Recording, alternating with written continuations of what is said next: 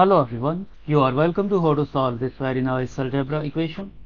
X to the power 7 plus x to the power 8 plus x to the power 9 divided by x to the power 6 plus x to the power 8 plus x to the power 10 is equal to 2 over 3.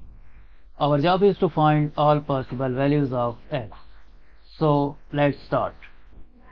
X to the power 7 plus this x to the power 8 can be written as x to the power 7 plus 1 plus this x to the power 9 can be written as x to the power 7 plus 2 divided by this x to the power 6 plus this x to the power 8 can be written as x to the power 6 plus 2 plus this x to the power 10 can be written as x to the power 6 plus 4 is equal to 2 over 3.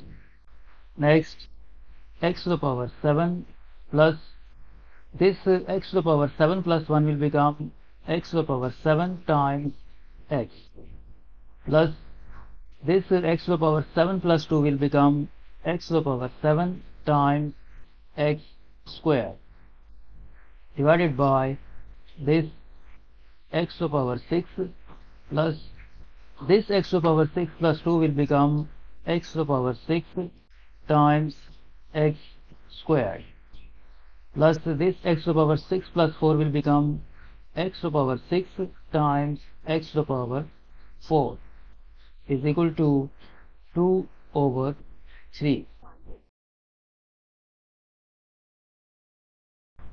Now from the numerator we can factor out x to the power 7.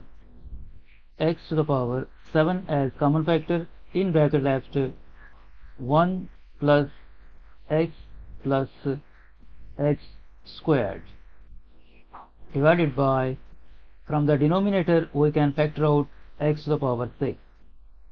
X to the power 6 as common, in bracket left 1 plus x squared plus x to the power 4 is equal to 2 over 3.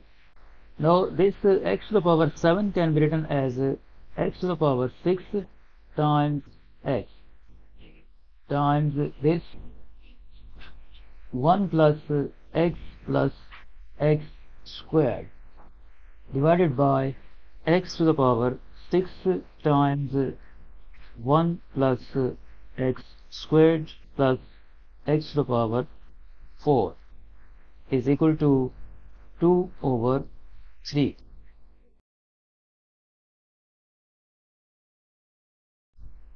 Now this x to the power 6 will be cancelled out with this x to the power 6, and in the numerator we are left with x times, we rearrange these terms, we write this x squared first, x squared plus x plus 1 divided by this, we write x to the power 4 first, then we write x squared, and in the last we write plus 1 is equal to 2 over 3. Next, x times x squared plus x plus 1 divided by, now we want to write this expression in the denominator a perfect square according to this algebraic identity, a squared plus 2ab plus b squared is equal to a plus b whole squared.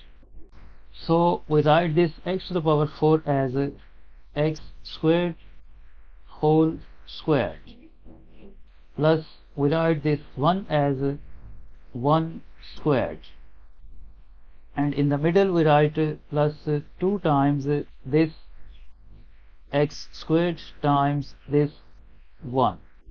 Now this 2 times x squared times 1 is equal to 2x squared, and in the original expression we have only 1x squared.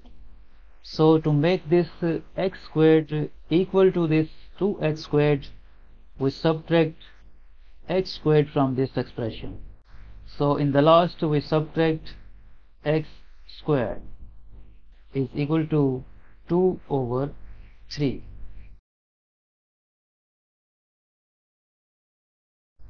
Next, x times x squared plus x plus 1 divided by using this algebraic identity, this x squared whole squared plus 2 times x squared times 1 plus 1 squared will become x squared plus 1 whole squared minus this x squared is equal to 2 over 3. X times x squared plus x plus 1 divided by using this algebraic identity, a squared minus b squared is equal to a plus b times a minus b. This x squared plus 1 whole squared minus x squared will become x squared plus 1 plus x times x squared plus 1 minus x is equal to 2 over 3.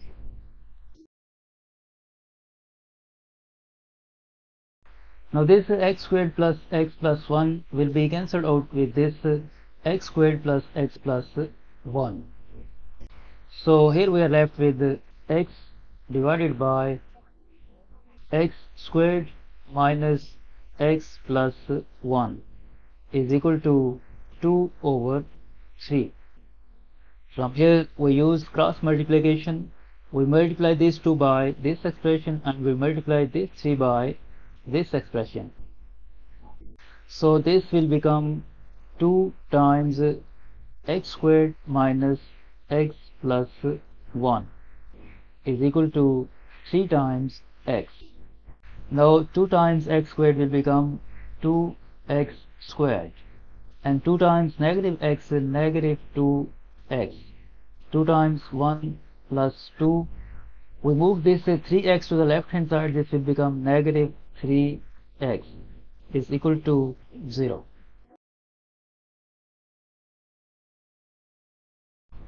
Next, 2x squared. This negative 2x and negative 3x will become negative 5 times x plus 2 is equal to 0. Now this is a quadratic equation and is factorable. So we solve it by factorization. We write this 2x squared, 2x squared. We split this negative 5 times x as negative 4 times x minus x plus this 2 is equal to 0. From these two terms we can factor out 2 times x. In bracket left x minus 2, and from these two terms we can factor out negative 1. In bracket left x minus 2 is equal to 0.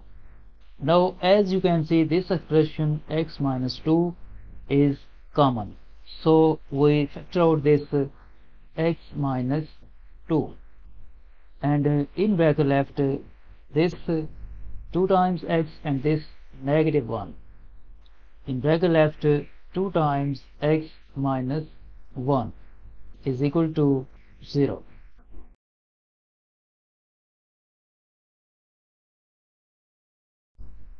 From here either this expression x minus 2 is equal to 0, or this expression 2 times x minus 1 is equal to 0.